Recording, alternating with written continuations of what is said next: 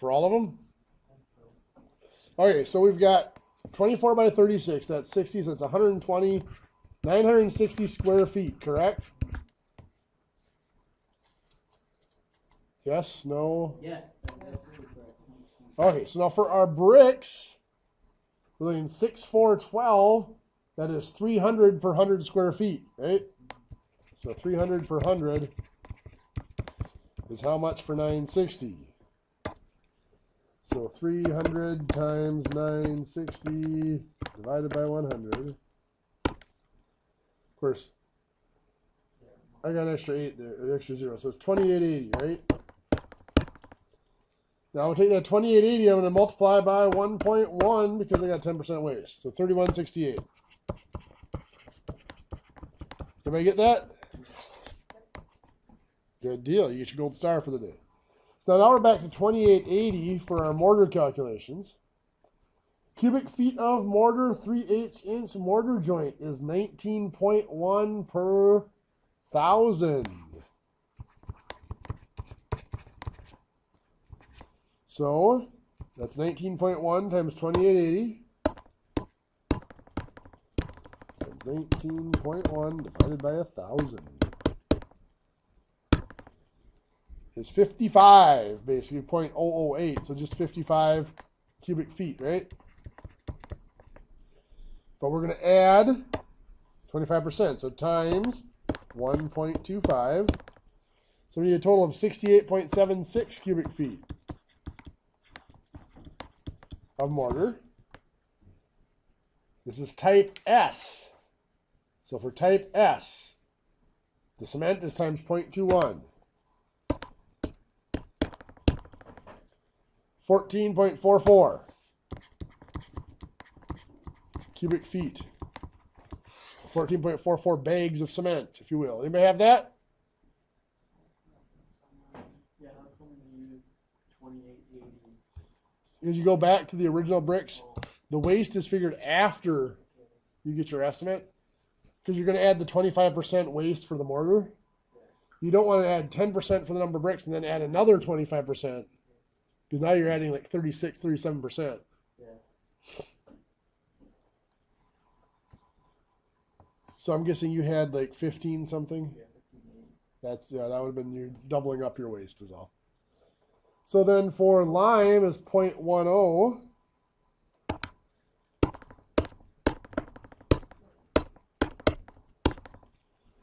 .88 cubic feet. I'm guessing you had like 7.5. What's that? 756. And for sand, it's 0.94.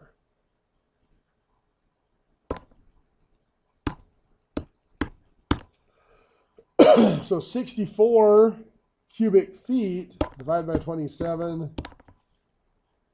Oh, come on now. 64.64.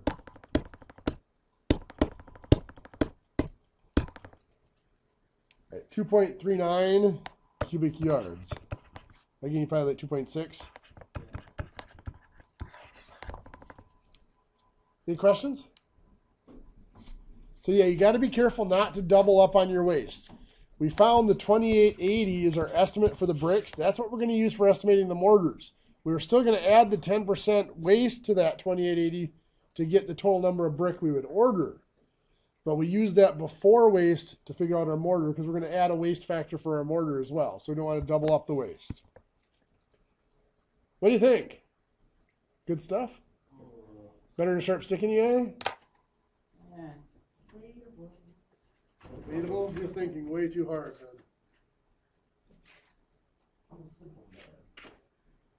Well, there is no debate on that.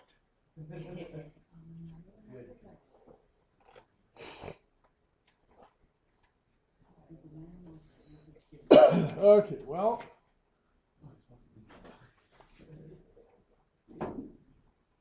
we're going to look at a simplified version of this today. A simplified version of this chart. I mean, the packet I gave you has a chart in it. That's one chart. But a simplified version of it might look like this for mortar.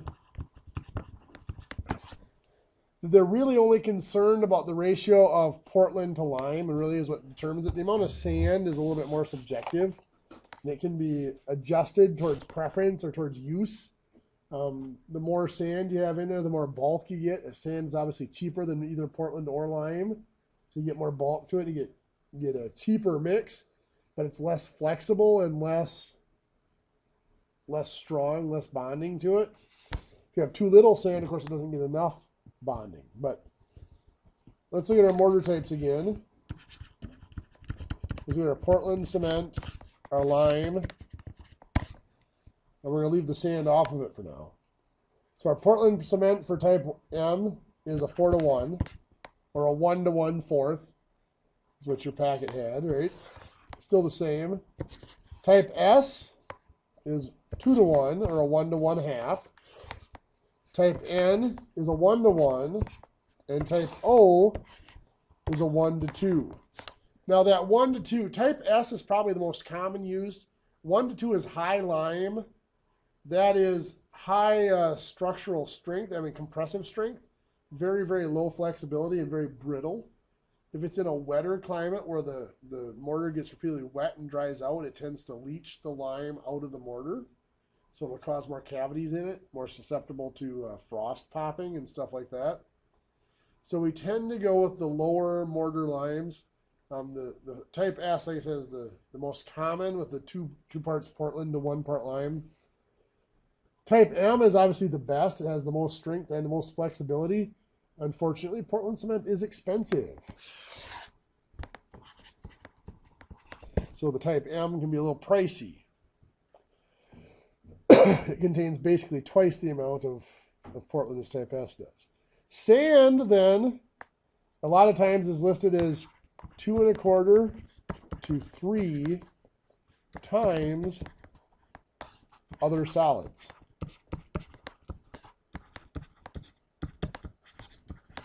In other words, the cement and lime combined. So, for example, let's say you need, let's see what I'm going to put out here. Now, let's just do it this way. Let's say you are going to mix a type S.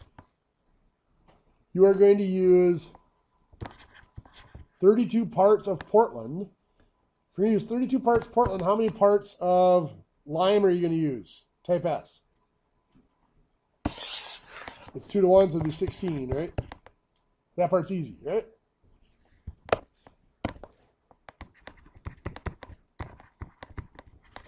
So we've got minimum sand and maximum sand. Unlike the packet, we're not going to spell out an exact amount of sand. You've got a range that you can use. The minimum sand, we said 2¼ Maximum is 3 times other solids. What are other solids? We have 32 and 16 makes what? 48. If I do 48 times 2 1/4, that is 108. That is our minimum sand. 48 times 3 is 144. That is our maximum sand. Does that make sense?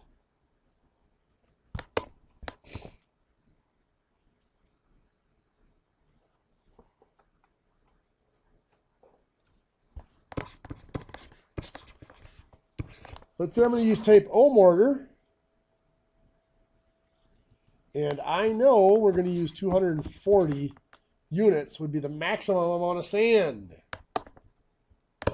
Now, usually I say units when I'm talking about mortar.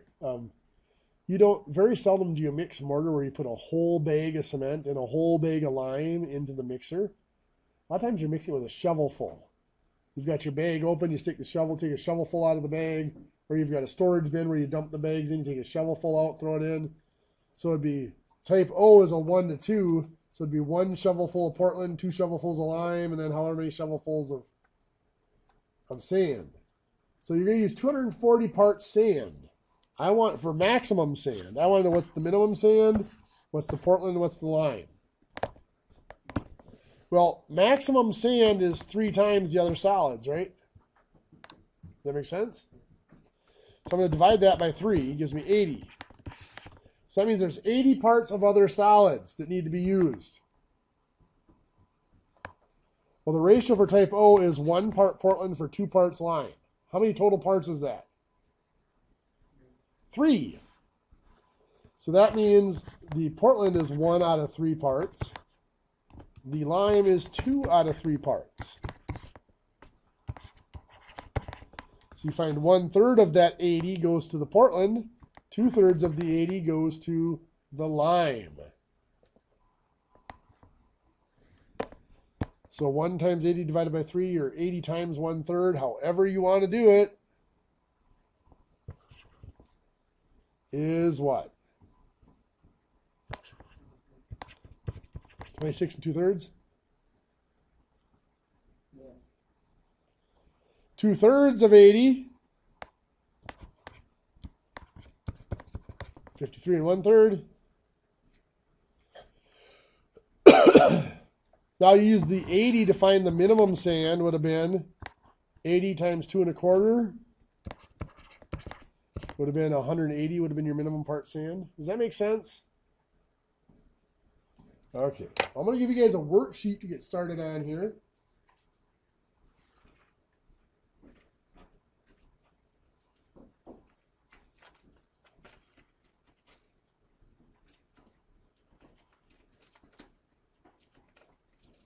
I'll give you a few minutes to work on this worksheet. A few peek. So you got 1 and 2. Did you get those?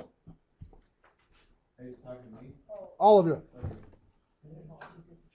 So number 1, a retaining wall can slope 4 feet and 10, or 100, sorry. It's allowed to have 4 foot of slope and 100 feet of run. The end of a 50-foot wall is 5 feet higher than the other. So we're 50 feet here, 5 feet here. That's obviously too much. How much does this end need to be lowered? In other words, we need to dig this into the ground to get the bottom of the wall down to here. So it's got the right amount of run. So a 4 and 100 is what we're allowed. How many feet is that out of 50? Cross multiply and divide, that is 2, right? Out of 50? Yes, no? Yes. Okay. So that means we're allowed to be up 2 feet here. So how far do we have to come down? 3 feet. We have to go from 5 down to 2. So we got to dig that into the wall in 3 feet into the ground to keep our slope down. Does that make sense? Yeah. Okay. Number 2, what is the grade of a hillside that rises 28 feet in 150 feet? Grade is out of how many feet? 100. So cross multiply and divide to get your grade. What do you get?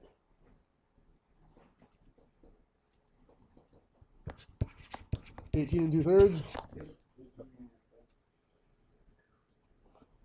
So it's 18 2/3% is what it technically would be called. That's actually quite a slope. Okay. Type S mortar. What's your ratio on type S mortar? 2 to 1. So if you have, I'm going to put this in Portland,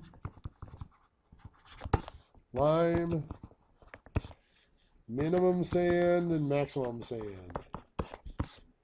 If you have 5 parts lime and it's 2 to 1, how many parts Portland do you have? 2 to 1 would be how much? 10. There you go. So now I'm going to do this. 10 and 5 make 15, right? So your minimum sand is going to be 15 times 2 1/4.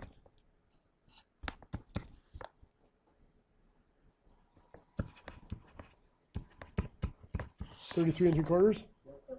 Maximum sand is going to be 15 times 3. 35.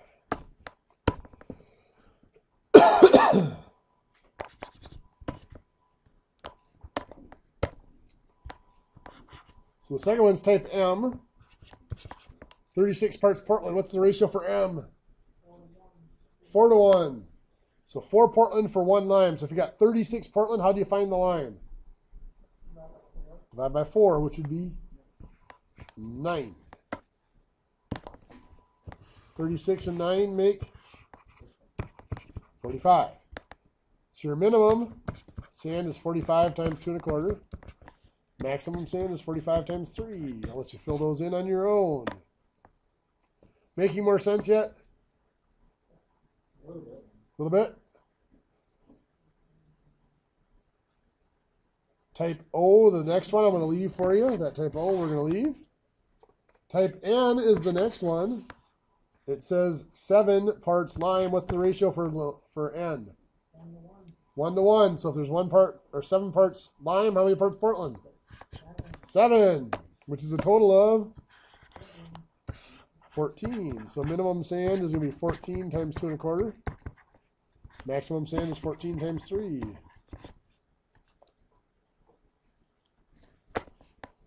Next one is where the fun starts. It's another type N, but you're given 24 as your max sand. Now, we took 14 or total parts times 3 to get the max sand before. How would we get back to our total parts? Divide by 3. 24 divided by 3 would be 8. So that means there's 8 parts combined of lime and mortar, or of Portland and lime. So 8 parts combined. It's a 1 to 1, right? So there's a total of 2 parts. So and the Portland is going to be 1 out of 2 parts times the 8. The lime is going to be 1 out of 2 parts times the 8. How would we get the minimum sand?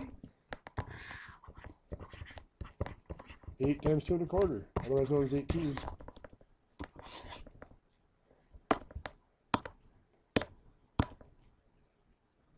I'm going to pause there because Tate looks a little buried. Where'd I lose you? Huh? I was yawning. You're just yawning? Yeah. You just had that kind of look of holy crap on your face. That's what I was before I yawned. That's what I meant. You follow our logic there? So the 24 was the max sand, right? Max sand is 3 times other solids, so we divided by 3 to get 8 parts of other solids. Because 8 times 3 would give us the 24 max sand. So the lime and the Portland have to add up to 8. Well, it's a type N is a 1 to 1 ratio, right? So you add those together. What's 1 plus 1? 2. So the Portland is 1 out of 2. So it's 1 out of 2, or 1/2 times the 8 parts total solids. Gives you 4. The lime is also 1 out of 2. So 1/2 times 8 is 4 for the lime as well. Then you also use the 8 to find the minimum sand because it's your total solids times 2 1/4. So 8 times 2 1/4.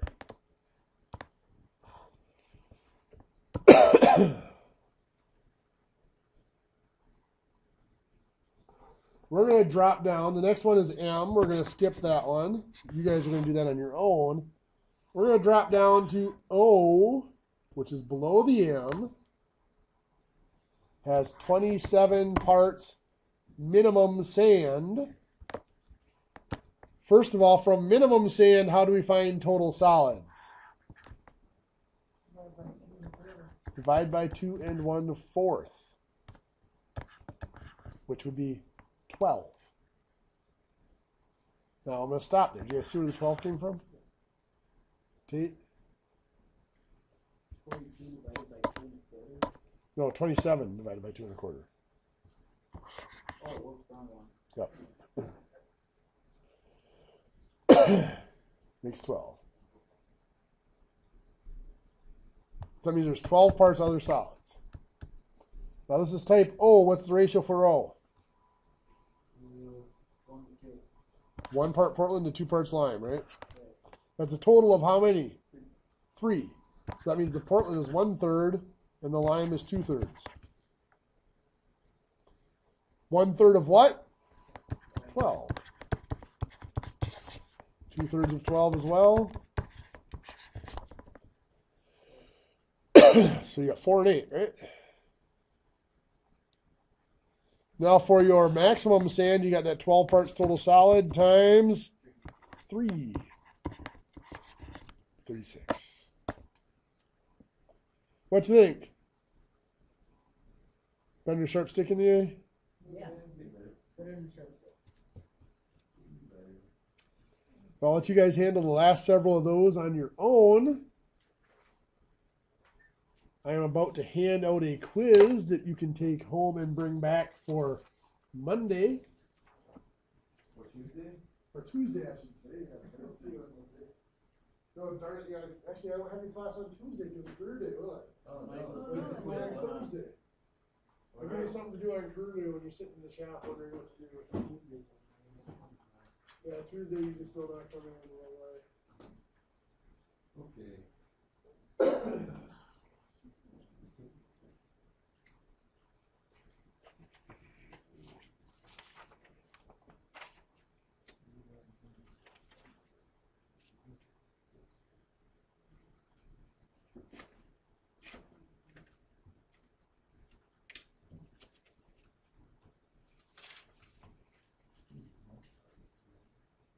And then, since it's going to be a while since I see you again, we're going to do this. Or not. You're so kind. It just looks like It looks like a lot of crap. It isn't so much. Looks like a poor tree. This all looks very familiar. All this stuff. Oh boy. So let's go through just a little bit of this. The first page of this is mostly review for you. Yeah, I do that. The rest of this packet is all on trusses and roof dimensions. We will spend a considerable amount of time going through that stuff over the next couple of weeks. Good, I was gonna eat it. So anyway,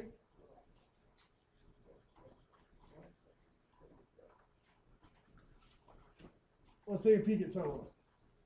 So we're gonna look at like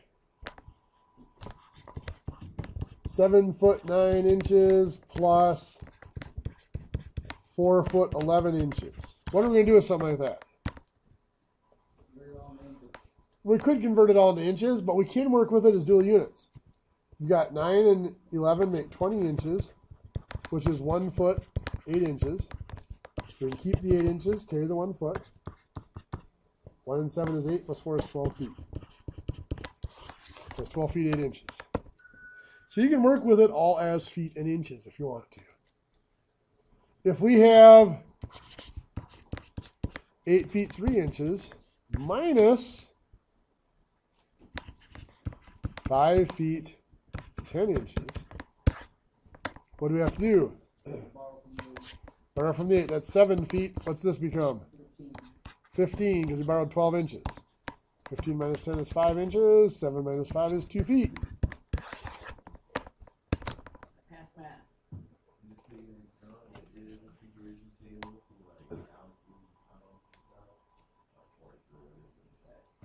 What page is that on again, Tate? Oh, you can look it up later. We can tell them later if you want. Okay.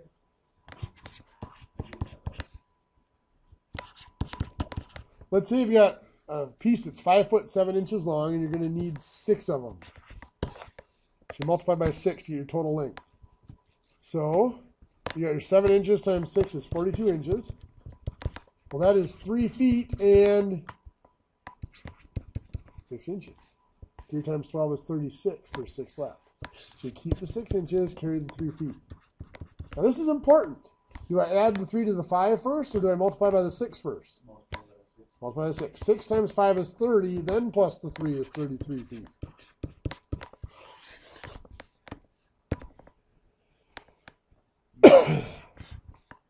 What's that?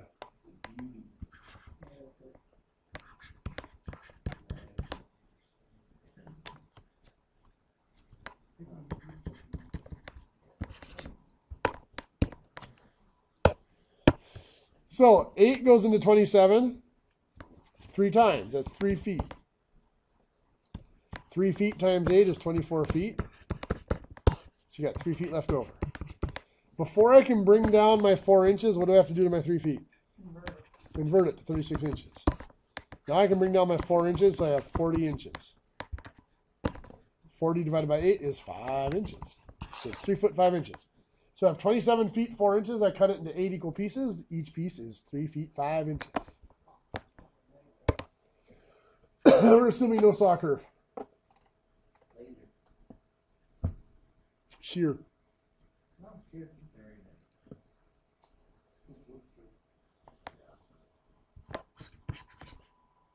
Actually, I've seen it used for sheeting, for like paneling and stuff. I've seen it shear because it's actually perfectly straight cut.